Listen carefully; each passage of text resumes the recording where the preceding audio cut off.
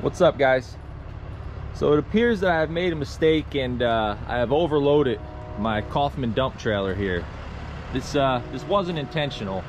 I was loading this concrete in here and I was keeping an eye on it as I was going,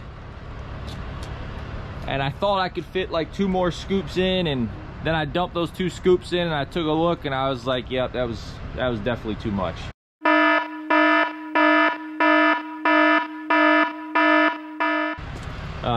Thankfully, I'm not going very far.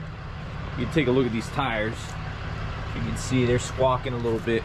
Yeah, I'm only going a few miles. I don't like doing this, and I don't recommend overloading your equipment. You know, I want my stuff to last, and I don't want to create any, you know, unsafe environments or accidents or anything like that. But it's the predicament we're in. I'm gonna bring it to the dump. Hopefully it lifts. I know they have a machine there that'll pick it up. It'll help me pick it up in the front if I have to. But let's get headed there and see what happens.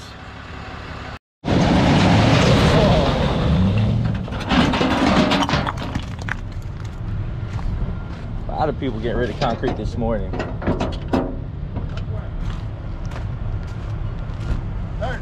it. Go ahead, keep turning. Come on back. Come back. Come back.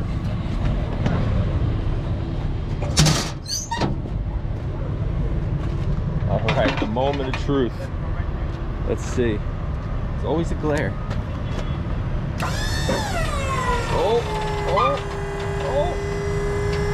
There she goes. She's doing it.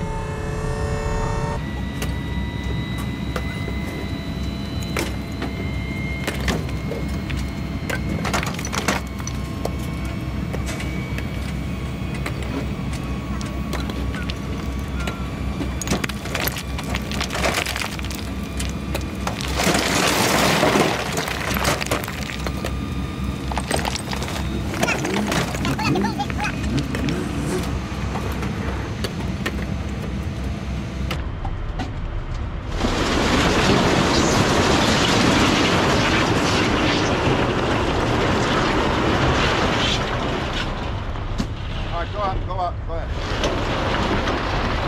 Come back, hit your brake and come back. Hit your brake.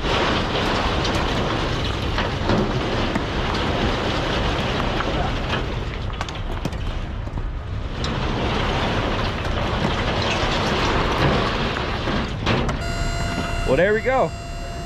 It dumped. Now I'll go down and I'll hit the scale and we'll find out the exact weight. My guess is between 12 and 13. That's what I'm thinking. 12 and 13,000. We'll see. So it wasn't too bad. Turned out, you see right here, is 11,980. I don't know if that's clear or not. But so it's just shy of 6 tons. Like I said, I'm pretty sure it was rated to hold 10,000 and some change. So, you know, I'm about a ton over, a little less than a ton over, and it handled it well. You know, the scissor lift in the beginning, the first few inches is the hardest part for it to lift up, and you could hear it sound like it was struggling a little bit, but once it got past, like, you know, 6 inches off the frame, it was fine.